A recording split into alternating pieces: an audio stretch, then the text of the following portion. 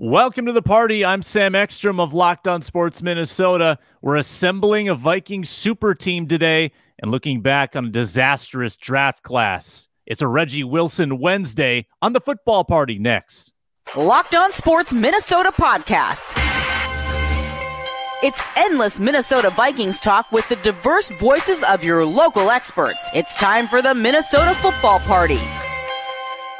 It's your guys hanging out talking next level Vikings football. So join in with Pro Football Network's Arif Hassan, Locked On Vikings Luke Braun, Superior Sports Talk's Luke Inman, and Vikings insider Sam Ekstrom, plus the biggest names in Minnesota football for the Minnesota football party. And it starts now.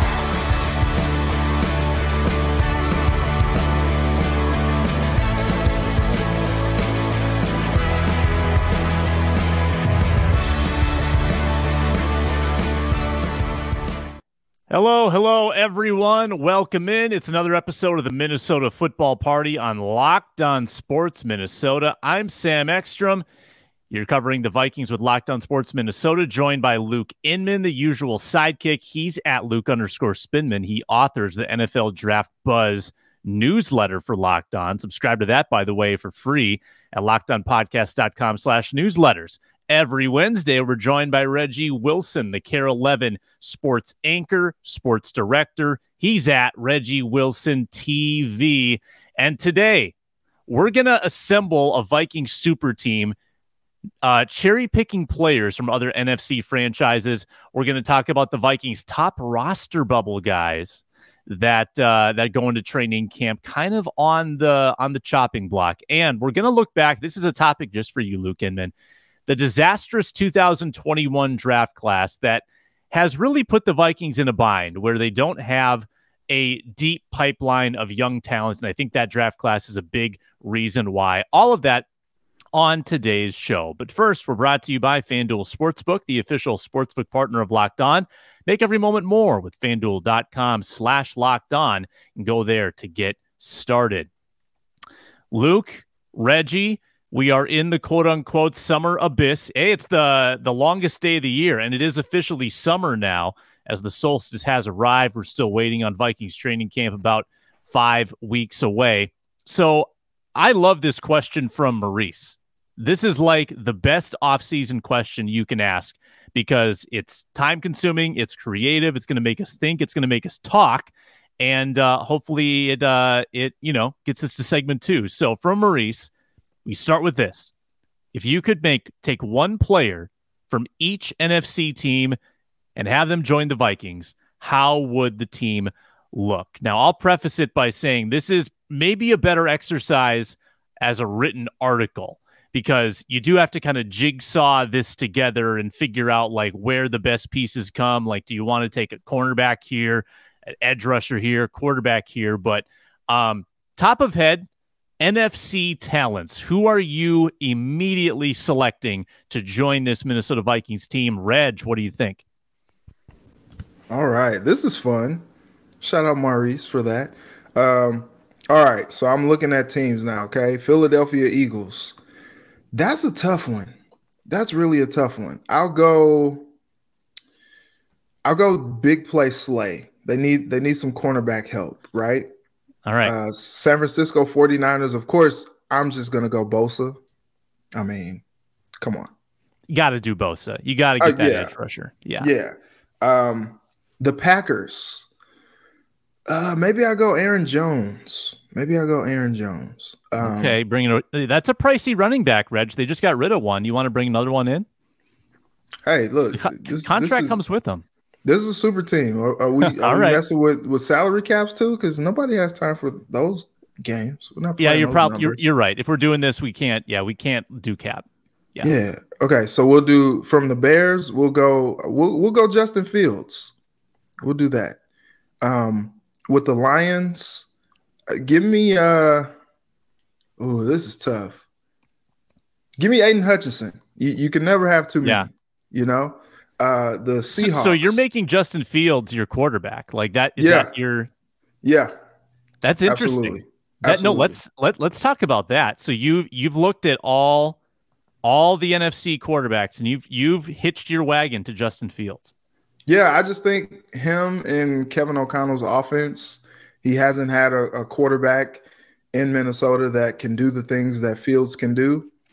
The ability to make things happen, extend plays, move around with his legs, maybe take one 60, 70, 80 yards to the house with his legs as well. Like that makes the offense that much more dynamic. And I believe in Fields, and he could have been a Viking before the Bears snatched him up, but we won't go there. The Seahawks. Now this is a tough one because they have talent everywhere, but if I'm thinking Seattle, I'm thinking DK. We'll take DK Metcalf. Okay. The Giants, maybe I'm picking someone off the Giants' offensive line, like their left tackle. Maybe I want one of their left tackles. How about that? How about that? Who is their left tackle? Is it Andrew Thomas? Yeah. Let me get him. Let me get that. I want John Michael Schmitz. That's my guy off the Giants. Oh, there you go. Okay. The Rams. I don't know. I think you have to go Aaron Donald here. Donald. Come on. I don't care if he's old. Donald. Stop playing. Is he old? How old is he now? 31? 33. 33? Yeah. That happened quick. Yeah. He's still the best, in my opinion, the best defender in the league. So still a beast. Yep. Yeah. The Falcons. Like who do you guys want from the Falcons? I would look at Kyle Pitts, maybe the rookie Bijan Robinson, but you already took Aaron Jones. Yeah, I took Aaron Jones already. Is Matthews still there? Yeah, he is. He's still kicking it. Yeah, maybe I'll do that. But then now, if Darrisaw's there, I don't know how this game works. Like, are we swapping players that are already at those positions? Like, Maurice didn't give us any rules, man. This is chaos. This is just absolute chaos. Anarchy. Yeah, it is. Yeah. And there's still so many teams. Like with Washington, maybe I take Scary Terry, New Orleans. I don't know. I took Aaron Jones, so Alvin Kamara is probably off the table. I really do like the kid from Ohio State, the wide receiver. Olave. Yeah, Chris Olave. Mm-hmm. So maybe I go there as well. The Panthers. Brian Burns, maybe. I like Burns. Yeah. Burns is a stud. Burns is a stud. Tampa.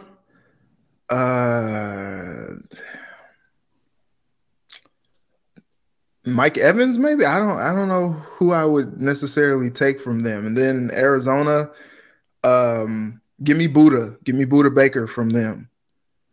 And not many to choose from. Yeah, I think that's about it. There's you covered a lot of ground there. Yeah. Luke, first gut reaction to Reggie's choices. Did you agree with a lot of those? Do you want to go in a different direction? I think it all starts at the quarterback. I was surprised he went with big play Slay, not because Slay isn't one of the better cornerbacks, but Jalen Hurts is sitting out there to go with Fields. That tells me Reggie's looking bigger picture. He's looking aerial view. Hurts is going to get you some production, obviously, these first few years, but Fields, we don't know yet. Jury's still out. Fields could end up being a better quarterback than Jalen Hurts when this is all said and done 3, 4, 5 years from now. That was probably the most surprising for me. Who'd you take for the Cowboys again? Because I would go Micah. I'm just looking at the top talent available, and I'm looking at Micah and Nick Bosa in the NFC. I didn't do Cowboys, but give me Diggs. Yeah, Diggs would be a good one as well. Somebody on the other side of Slay. It's funny, once you get down to those last 3 or 4 teams, though, Reggie kind of struggled to get through, like the Bucks, the Saints, the Cardinals especially. Some of those teams, man, and we'll see what happens. There's a lot of parity in the NFL, but they already feel like they're going to be at the bottom of the barrel in the NFC, which in NFC, that is pretty wide open, all things considering, going into 2023. But I would start with Hurts. That's my quarterback for Philly. Tough to pass up on a guy like A.J. Brown or even Devontae Smith. Heck, the whole offensive line you could probably consider as well. Micah Parsons for the Cowboys. Nick Bosa for the Niners. I feel like I got my 2 stud edge rushers. The Giants, I would probably go inside defensive line, Dexter Lawrence. All of a sudden becoming one of the best defensive tackles in the league. Washington's tough. I think I'd go Scary Terry. I'm with Reg. Get that first wide receiver off the board. The Bears, I'd probably go DJ Moore, to be honest. I know they've added some free agent help, Tremaine Edmonds. They got the 2 young secondary kids, Jaquan Brisker starting to show out, Kyle Gordon. But I'd go DJ Moore. I got my 2 wideouts there with Scary Terry and DJ Moore. The Lions, I probably need an offensive lineman. Penei Sewell, one of the best young offensive tackles in the league. Packers, give me Jair Alexander, get that shutdown corner. Falcons, that one's tough. Not much on the defensive side of the ball. Fewest sacks in the league, actually, last year. But on offense, I think I'd go Kyle Pitts. Try to tap into something in that passing game. Panthers, I'd probably go Burns as well. But J.C. Horn, who's that safety who's had like 2 scooping scores on the Vikes? Jeremy Chin. Jeremy Chin. Yeah, he's a stud as well. Give me Burns, though. I'm just going to keep adding elite edge rushers and just let Brian Flores figure it out. New Orleans Saints, I think I'll go Marshawn Lattimore. I think I'd pair up Lattimore with Jair Alexander. The Bucks, give me Tristan Wirfs, still young, still one of the better young up-and-coming tackles. I got him and Penei Sewell to tag up with. Darius, I don't know. Again, KOC, figure it out. Just find a spot for these 3 great offensive linemen. Cardinals, man. Cardinals is tough. Who'd you take, Reg? I took Buddha. Buddha. Yeah, Buddha's probably the best pick there. Paris Johnson, the rookie, if I want to go out on a limb, a top 10 pick. Yeah, give me Buddha. Give me Buddha. I'll keep adding to that secondary. Marquise Brown may be an option, but man, Cardinals looking thin over there. Rams, no-brainer. Aaron Donald. Seahawks is a tough one as well. Tariq Woolen. Maybe I'm just going with a great nickel defense with Jair, Lattimore, and Tariq Woolen. And then I already picked Bosa for the Niners. So I feel pretty good about that top to bottom, Sam. Yeah, I like it too. I mean, I have a hard time separating the Vikings' current roster from this conversation. Like, I would definitely hang on to the tackles. I don't think I would select any tackles. I like O'Neal and Darisaw. I'd probably get 2 receivers as upgrades over Osborne and Addison, and then those guys become your 4 and 5. So I would find 2 receivers in the mix. I think we settled on Scary Terry being a nice option. Both of you recommended him. You could also go Drake London if you wanted to find someone else from the Falcons. I think Drake London's a nice young option. Neither of you really found an inside linebacker to kind of like bolster that group. Maybe Demario Davis. Is he still in his prime? I don't know if Demario is still playing as well as he used to, but that'd be a nice one from the Saints. And at cornerback, you guys nailed it. I mean, you got to get Jair in there. You got to get who'd you say, Tariq Woolen, Luke? Yeah, I took Tariq Woolen and I took Lattimore. I'm just balling out in that nick. You mentioned linebacker. I thought about Devin White for the Bucks or Levante David, but can't go wrong with Demario Davis either. That's a good pick. Yeah, no doubt. Yeah, I don't need to go down the list again. I think you guys really hit, kind of the high points here. But if you think about this, like if you had time to sit down and write the article out and really piece it together, and if you really wanted to challenge, could you stay cap compliant by doing it too? Then you'd really prioritize the rookies. You'd prioritize the Justin Fields, Reggie. And see. What's interesting is that if you look around the NFC at the quarterback position, other than Hurts, there aren't a lot of obvious upgrades like that. Our brains didn't immediately go to, well, we got to go get this guy to upgrade over Cousins. There's just not that many in the NFC. It's crazy, the landscape at quarterback and kind of the rare position Kirk Cousins finds himself in as a top 3 quarterback in this conference. That's why this team has hope this year with a horrible defense on paper. And, a bunch of pieces gone. Everything's turned over, it seems like. You still have hope because you have Kirk Cousins in a bad conference. I was talking with a buddy yesterday, too, about this Green Bay Packers QB situation. Like, aren't they in a really weird spot, you guys? Like, Jordan Love has to prove himself basically this year, and then they've got to make a decision on his money. Like, they're probably going to have to extend him after this season. So what if he goes like 7-10? Like, what if he's just very mediocre? What is Green Bay going to do at quarterback? That to me is a huge storyline. I'm just throwing this, stream of consciousness at you guys.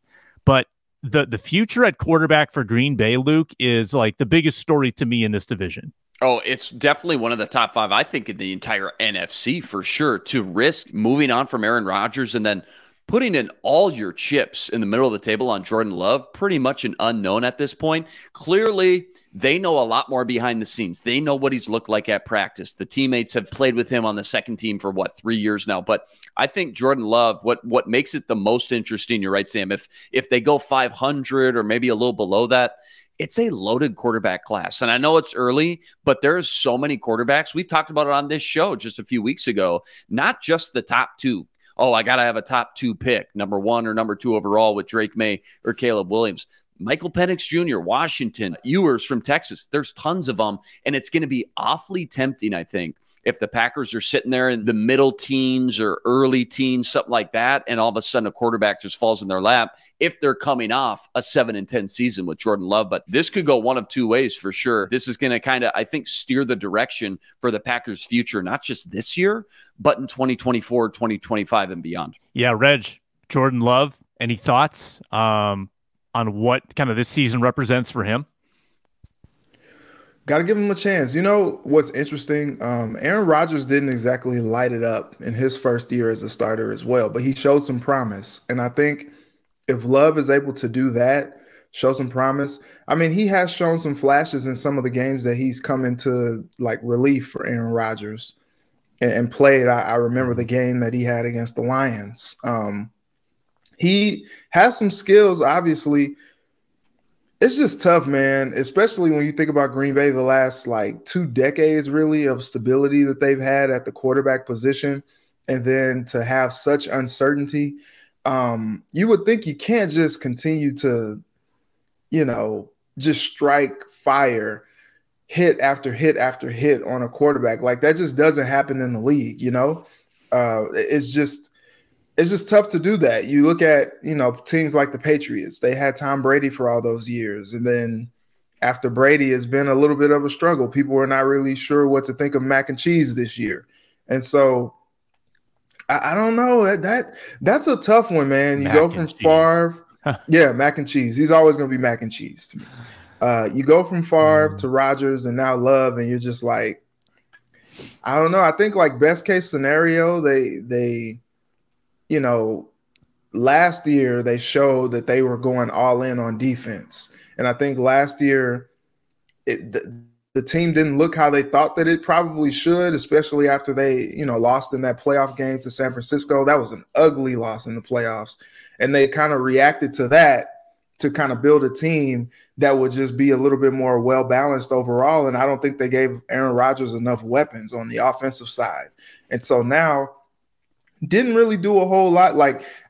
I think Christian Watson is going to, continue to ascend and all that, but didn't really do a whole lot to necessarily help Jordan Love. You didn't really get him that dominant alpha receiver that, when chips are down, he can just throw it to him and move the chains. But I think they're going to try to be a little bit more balanced. You got the 2-headed monster with Jones and Dillon, and, you can hit the home run with Christian Watson. I think they're expecting Romeo Doubs to take a step forward as well. So there are some pieces in place, but I kind of feel like how you feel, Sam, it's going to be like a 7-10 type season. And then you're like, dang, did he show us enough promise that we are going to hang on to him and maybe, upgrade the weapons around him and think that maybe he can take a step forward? This is not one of those things where, unless he just comes in and stinks up the joint, like Arizona Cardinals in that Sam Bradford year. Yeah. Unless he just stinks up the joint, and he's like Josh Rosen or something, I don't know that you necessarily use this 1 year sample size to make a determination, is he the guy, is he not? You kind of have to give it at least 2, I feel like, especially with the investment that they made. That's kind of why I don't understand why San Francisco is playing some of the shenanigans that they are. They traded up for Trey Lance, and they're like, oh, but Sam Darnold looks good right now. You're like, come on, man. If Trey's healthy, let him play. You invested in him. I understand Purdy came on. He may or may not be ready for the start of the season with that elbow. see what that investment is like, because he broke his leg so early into the season last year. You just really didn't get a chance to see him become a gamer at all. I think we're going to see a San Francisco quarterback trade before the season. I really do. I feel strongly about that. What quick guessing game here, since we're talking team personnel. CBS Sports, one non-quarterback that each NFL team can't afford to lose, and I assume that means get hurt. Do you want to guess who the NFC North players are that teams can't afford to lose? Chicago Bears. Who do you think it is? Non-quarterback. Fields. Oh, non-quarterback. DJ Moore. Correct. DJ Moore. Very good.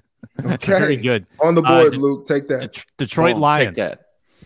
Detroit Lions non-court. God, I want to say Aiden Hutchinson, but I don't think that's it. Maybe Penei Sewell or Amon-Ra St. Brown. All right, I'll stop. I've already said 3 names. I'll stop. It's Penei. It's Penei. Yeah. Yeah, well done. He's that good. Especially when he's catching passes out of the backfield. You can't, you can't lose Packers, that guy. I'm going to say Jair. Just because having a shutdown cornerback you can leave out on an island is just so beneficial for a defense. Reggie, you want to guess on the Packers? Packers. Non-quarterback. Maybe Aaron Jones. Christian Watson. Wow. Well, I suppose we were just talking guy. about Jordan Love, and he needs more help surrounded by him. And Christian Watson clearly is that wide receiver one. Without him, you're relying on a lot of young guys with dubs and then rookies. They drafted 2 tight ends, Tucker Kraft and the other kid, and then Jaden Reed in the second round for Michigan State too. So without Christian Watson, man, that gets thin really quick with a lot of inexperience. So I guess that makes sense. I thought it would be Jair though. Yeah. Vikings, you don't need 3 guesses for this one. Justin Jefferson, or you're done. You're done. J the Hammer. Ham. Correct. It's JJ.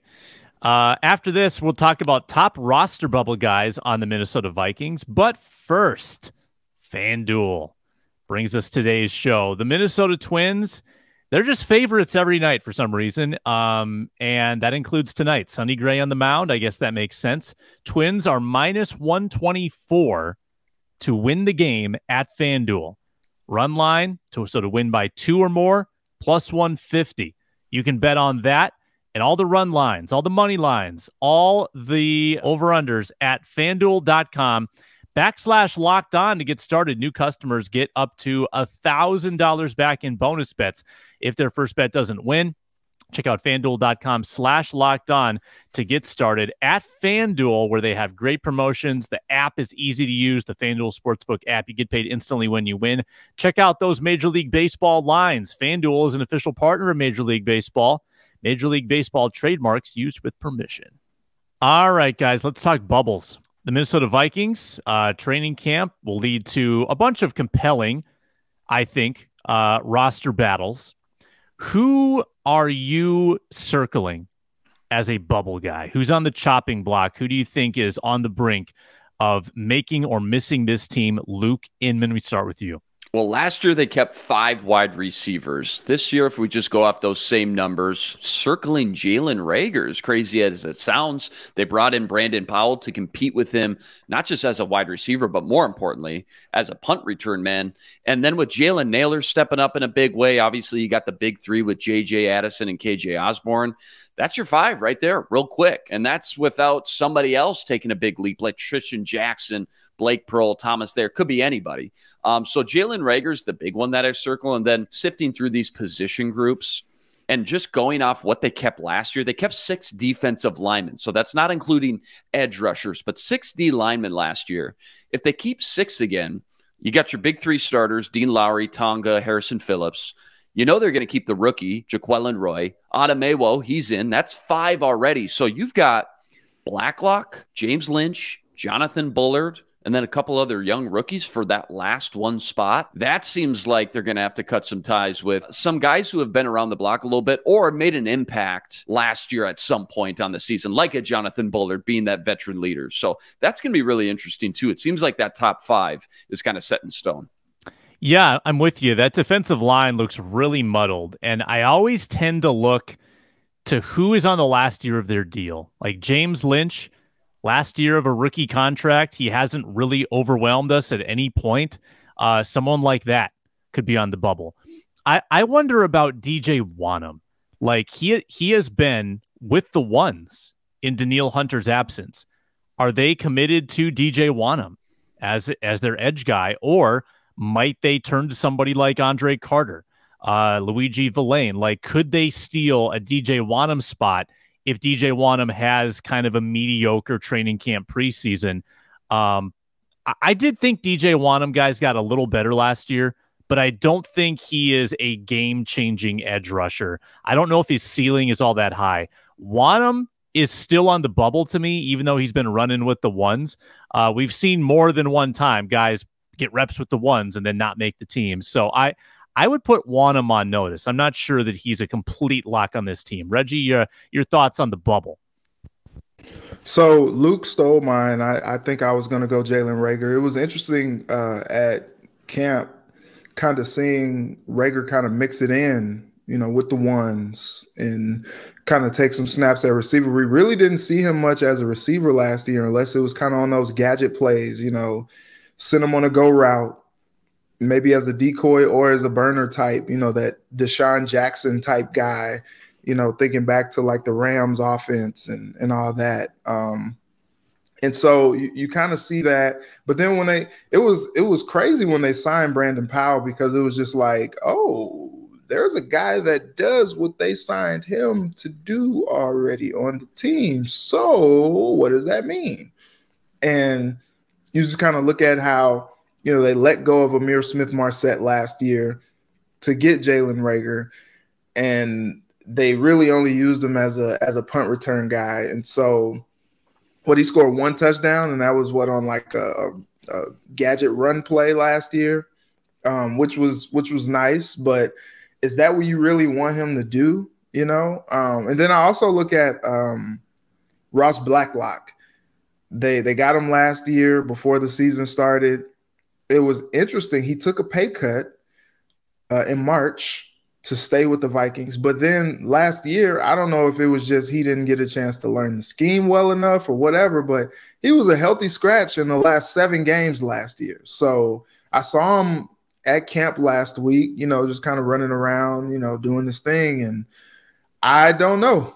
I don't really know what the deal's going to be. Bullard got a lot of starts last year and got a lot of playing time. So I don't know that he would be a guy that I would think would be in jeopardy as much as Blacklock. Just, I don't know. He doesn't seem to have the most juice. Now, he could have a good camp and, make his way onto the field a little bit more. But he played in 11 games. And like I said, those last 7, I saw him wearing his chain and just wearing, he had some really nice shoes, and, the drip was dripping, but I didn't see him in any games.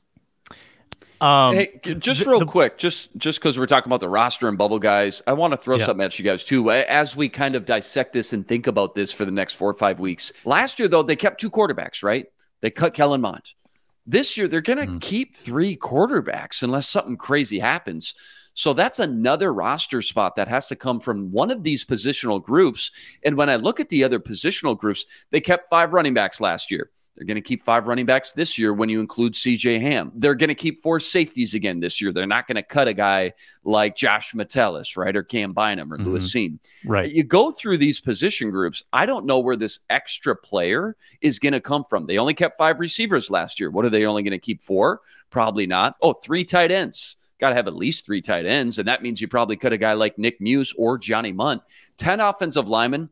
That's the only position I can come to where I think, okay, maybe a guy like Vidarian Lowe, Schlottman, Oliudo, Chris Reed, any of those guys may be in the mix. But for sure, if they keep 3 quarterbacks, which we assume they will, one of these other positions is going to have to, get cut by 1, which is pretty crazy. Great point there, Luke. I think offensive line, you're right. Probably some like Blake Brandel being able to play multiple positions. That might be the thing that saves them a spot if he can move around. How about this? If Josh Metellus is playing nickel as much as we think, Maybe they cut it. Maybe they cut a corner. I'm going Jawan. Yeah. Jawan. Because they're not going to cut Jay Ward unless he's just absolutely lost. So it's really, I mean, they kept 6 cornerbacks, to your point, Sam, last year. Byron Murphy, Caleb Evans, Mekhi Blackman, Andrew Booth, Jay Ward.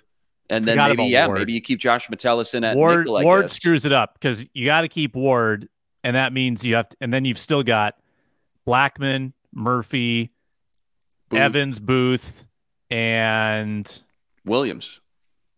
Yeah, I still think you could shed maybe Williams, but that's a big if. That's a big if. It's a tough exercise. It's a really tough exercise. On the whole Blacklock thing, I was just going to say that always felt weird to me because they traded for him 2 picks and they got him in the first day. And I remember I asked KOC, I said, hey, because remember, they got rid of Armon Watts. And people were like, what? Why? And you assume that, they had a plan. They wanted to get a cheaper guy in or something. And Blacklock comes along. And I said, KOC, hey, Kevin, is Ross going to be your starter this year or is he going to be part of a rotation? And he said, yeah, well, we really like guys like Jonathan Bullard to step up. And yep, sure enough, Jonathan Bullard was their guy. So they didn't really like Blacklock to start from the beginning. Yet they traded for him and then didn't play him. And the same with Reagor. Like, those were just 2 moves that needlessly wasted draft capital to get players that kind of were flubs in the NFL. Just very curious to me why those 2 moves got made. We've also got kind of this roster problem, guys. The Vikings in 2021 drafted 10 players. And they had 5 picks in the first 3 rounds. So you would expect that a draft that size would lead to a handful of players that are coming into their own in 2023, that they're kind of like, that's where their depth is coming from, is a big draft class back in 2021. Well, Christian Darrisaw was a hit. That was a great pick in the first round. After that, of the remaining 9 players, 7 are gone from this team. Just 2 years later. 7 are gone. Cam Bynum remains. Good pick. Kenny Nwangwu remains. Seems like a good pick, though he hasn't done a lot on offense. I feel, Luke, and this is really meant for you to just go because I know you love the draft. Tell us where the Vikings went wrong here, because that would have been clutch to have a 10-man draft class produce at least some backup players and special teams players for this roster this year. And that's why you have guys like Ross Blacklock on this roster when you didn't really hit many players at all 2 years ago. Just from a broad overview, you mentioned 5 picks of the first 3 rounds. They had, 4, 5, 6, 7, 9 picks in rounds 3 through 5. It wasn't just the 4 third-rounders. They had 3 fourths and 2 fifths. They had 11 picks in total in 2021. The year before, do you remember in 2020, the Justin Jefferson draft? They had 15 picks.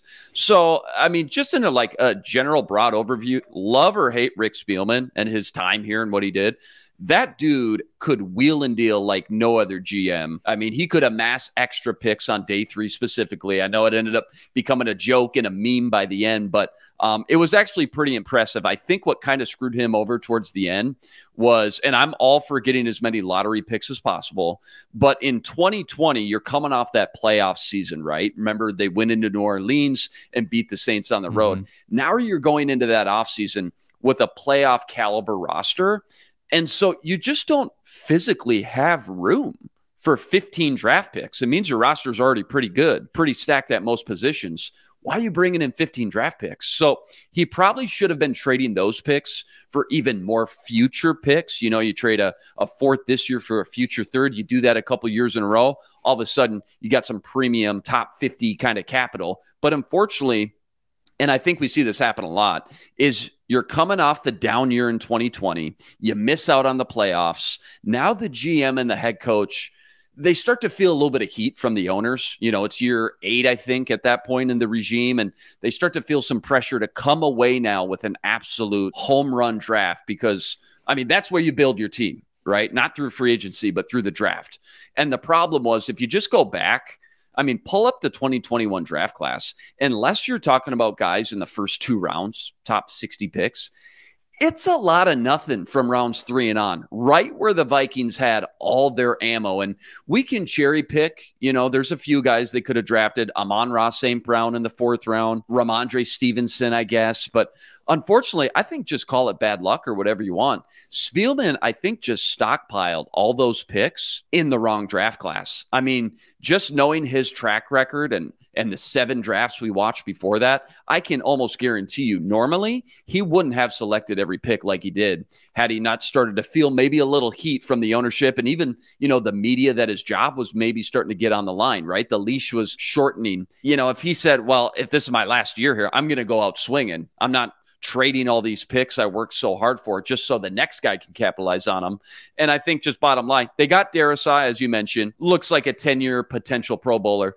They got some guys like Cam Bynum and Kenny and maybe Pat Jones. But yeah, I screwed up. Jones is here too. Yeah, they got Pat Jones, the only, you know, 3rd rounder of the 4 that ended up sticking to the board. But unless they would have packaged multiple day 2 and day 3 picks, right? Some of those 3rd and 4th and 5th round picks and moved up for somebody like, you know, Creed Humphrey or Asante Samuel Jr. I'm talking about middle to late 2nd round guys. There just wasn't a ton of real NFL starting talent in those middle rounds in that specific 2021 draft class. And it wasn't just the Vikings. It was a large majority of those teams that swung and missed in those middle rounds and even in the later rounds as well. It is what it is. It's unfortunate, obviously. But again, I don't think he makes all those picks to begin with. And I think he sets himself up a little bit more for 2022 had he not known that his job was on the line going into that season. You know what I mean? And plus, sometimes too, think about this. It takes 3 years to really start to figure it all out for some of these guys. So we're so quick to judge these draft classes, but who knows? Watch a guy like Pat Jones maybe do some damage this year and etch himself into a starting role with Za'Darius gone now. And all of a sudden, now that you got Darius, Bynum, Kenny, and then maybe Pat Jones flashes a little bit more than we're used to, all of a sudden maybe we look at that class just a little bit differently. I don't know. But certainly, yeah, initially, it stings coming away with so little despite having 11 picks from that class. Yeah, there's Luke talking us off a ledge here with my panic. Well, Reggie, what date did you move to the Twin Cities? So I got here the weekend of the abysmal Cardinals loss in week 2. Oh, the Greg Joseph 2020. Yeah. Oh, yeah. Ouch. Yeah. Wait a minute. There's 15 seconds on the clock. Why aren't we trying to run 1 or 2 more plays here? Just get every yard we can, right? Yeah. None of that stuff made sense at the end, and it was pretty fitting when he missed that field goal. It was just like, all right, well, okay. Yeah. So Reg gets here. He experiences that. He's diving into the Vikings roster. He's like, all right, let's get to know these guys. Kellen Mond, quarterback of the future. Chaz Surratt, future Eric Kendricks. Wyatt Davis, future offensive line. Oh, they're all gone. They're almost all gone. Bye-bye. Yeah. That like you would have just loved to have them on the roster now, just for, you know, kind of the optimism of having like a 3rd-year player that's just starting to figure things out. Kevin O'Connell, I think, to his credit, I really think he tried to make it work with Kellen Mond. Like, I really do. He gave him every opportunity in the preseason last year and all that. Like, maybe he doesn't draft Jaron Hall this year. If Kellen kind of, takes another step, he made the decision to go get Nick Mullins. Like, how bad was it last year that he was just like, yeah, we got, we got 2 guys battling for that backup spot. And he was just like, you know what? I don't like either of these guys. We're going to get Mullins and we'll get David Blau in here on the practice squad. It's like, all right, cool. Yeah, that's what we'll do. Cool. And so I think that whole thing is tough, but Patrick Jones showed some flashes last year in a few games. And, maybe he is a little bit of a late bloomer. And when you take a guy in that round that late, you kind of hope to develop that guy. And I remember talking to Kwesi, and he talked about how much he felt like Mike Smith is like the best in the biz at developing talent. He's like, he's the best there is. I was so glad we were able to get him. and we were watching him kind of coach up some of the guys. And so you look at him, you look at Chris Rumph and what they've been able to do developing guys in their last year here. And I do think that maybe Patrick Jones could take a step forward. Now, I don't know if he's double-digit sack type of a guy, but I could see him maybe at 8-9 sacks or something like that this upcoming year when you give him a chance to do that. Because, like I said, he did show some flashes last year. And if you got that happening with him, you got Darrisaw, who could, distinguish himself as one of the top left tackles in the game. And you look at Kene, and he continues to develop. Maybe he does a little bit more as a running back this year and maybe not just as a return guy. I know that's only a few guys out of the stocked, class that you had. And then Cam Bynum continues to take a step forward as well. I say it's not bad. I say it's not necessarily that much of a disaster, Sam. All right. Some positive spin. I like it. I like the positivity. I can be Mr. Rain Cloud over here. In closing, we got a late question from Bro Yules. I want 30 seconds each. Would we rather have an eyes bleedingly bad 2023 season without Hunter or Kirk, or have to trade multiple first-round picks next year for a guy like Bo Nix? So, Reggie, no Kirk, no Daniil, you tank, you get a QB, or have to trade future picks next year to get that QB. Why Bo Nix? Why Bo Nix? That's what I'm asking. That's so random. Why Bo Nix? But I'm not trying to tie our future to Bo Nix in 2023 necessarily.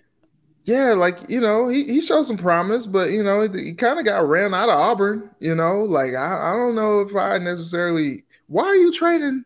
At first it was trading multiple picks for Quinn Ewers. We took that question. Yeah. And now we're talking about trading multiple – can I pick C? None of the above? Can I saw that? McShay mocked J.J. McCarthy to the Vikings next year with pick 20. Come on, man. No. I don't watch college football, so you got to tell me. You got to tell me. No, I don't buy him either. I mean, they beat the Buckeyes 2 years in a row. That's pretty exciting. McCarthy's a dual threat guy, but I just don't see him seriously being a guy. I mean, he could surprise me, and maybe he's the next coming of the Chargers quarterback, because I didn't think much of him either coming out, and then he's just setting the world on fire now as well. So I don't know. McCarthy has a really strong arm, dual threat guy, but I don't know that that's a guy that I'm just like, yeah, that's who I want. But if he comes out and has a remarkable year again, and maybe they beat the Buckeyes again this year, then maybe, I don't know. Yeah, I don't know if the eyes bleedingly bad season, I just don't believe necessarily that unless you can ensure that you're gonna tank, you're gonna be the worst, you're gonna get the number one pick for Caleb Williams. Boy, it's a dicey proposition to and I'm with you on that, Sam. Even if you lose Kirk, even if you lose your starting quarterback, a top universal top 12 quarterback in the league, and Daniil Hunter, are you one of the worst two teams in the NFL? I don't think so. I think there's still too much talent on that roster. I really do. Yeah. That obviously makes things a little bit tricky in this exercise as well, but it depends what you get for him too. I mean, do you get draft picks for Daniil Hunter? Did you get a first rounder? Did you get a second and a third for Kirk? Can I package that kind of stuff up? But it's going to be interesting. Let me ask you this as we get out of here. How many wins do you need to see from Kirk Cousins this year to feel good about another extension going into next offseason? Do you need double-digit wins? Do you need a playoff win? What do you need to see? Two playoff wins. You need two playoff wins. Yeah. I think I agree with that. I think I agree with that. Yeah. It's going to take a lot. Yeah. NFC Championship game appearance, like improvement off of last year, and continued durability. It's going to take a lot. Mm-hmm. And I think that, and even then, Kirk has said he's not talking contract until March. By March, you know what else is happening? Other teams are offering him contracts. Right. And I'm not sure that Kwesi is interested in matching a 3-year, $120 million deal. Mm-hmm. So I'm preparing myself for this to be the last Kirk year. Still not thrilled about that $28 million dead cap hit, but may have to live with it. Reggie, What's going on at Care tonight? Hey, we're getting ready for the NBA draft. There's been rumblings that the Timberwolves, after trading away the farm last year, they could be trying to trade back into the first round. We had Julia over at Timberwolves HQ today talking to Tim Connolly about his pre-draft thoughts. So we'll hear from him. We got the Wild there also getting ready for the draft as well. The Lynx, they got the Sparks number this year, man. That is the third win against the Sparks already this season. Haven't really beat too many other teams, but they keep beating the Sparks. So we'll talk a little bit more about that. The Aurora in action tonight as well. They are still trying to stay undefeated. This season might even be better than last season. So plenty going on, and hopefully the Twins could stop this 3-game losing streak. It was interesting listening to Rocco Baldelli last night. He just sounded like a guy in despair. And so he's just like, I'm hopeful that because this is just not who we are. I don't believe they'll have this bad a performance again. And it's just like, all right, you from your mouth to God's ear. So we're talking about all that tonight on Care. Hey, any wild cards, any dicey propositions you guys have for the NBA draft here coming up? Anything you want to call out or predict your first 3 picks? Anything like that? It looks like it's going to be. I'm going to go. Hey, big limb, guys. There's this French prospect that I think is going to go number not 1. Not a Europe guy. So yeah. It looks like Charlotte has kind of made up their mind that they want Brandon Miller. So it looks like it'll be Wemby, Miller, and then Scoot. G League guy, right? That's all. He did the, I'm going to take this year out of high school and play pro ball instead of going to college. So, you know who's going to be the most overdrafted player in NBA history next year? Bronny. Bronny is going to be so overdrafted because of the marketing possibilities, maybe the possible landing of LeBron, right? Like teams are going to take him so much more highly than I think he probably should be going. That's my NBA draft hot take of the day. Everybody asked for it, and I gave it to you. There it is. Reggie Wilson. He's at Reggie Wilson TV on Twitter. Luke Inman at Luke_Spinman, NFL Draft Buzz newsletter author. I'm Sam Ekstrom. I'm at Sam Ekstrom, part of the Ron Johnson Show, Minnesota Sports Rankum, and the Minnesota Football Party. Back tomorrow with Arif Hassan and Luke Braun and Ron Johnson. Until then, so long. You're on Locked On Sports Minnesota. Peace. Be blessed. Spread love.